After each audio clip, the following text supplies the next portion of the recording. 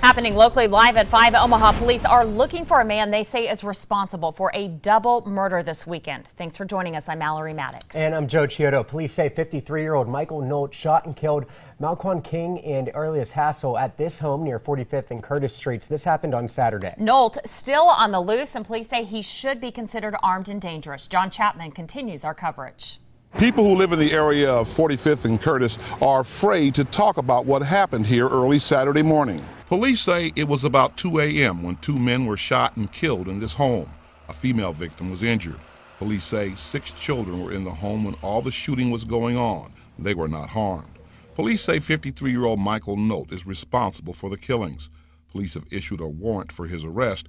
He is considered armed and dangerous.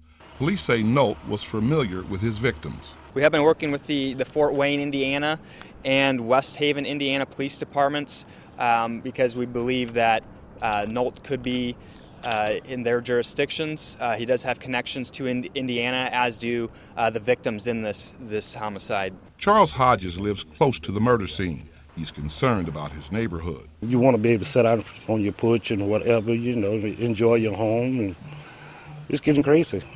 It's getting crazy.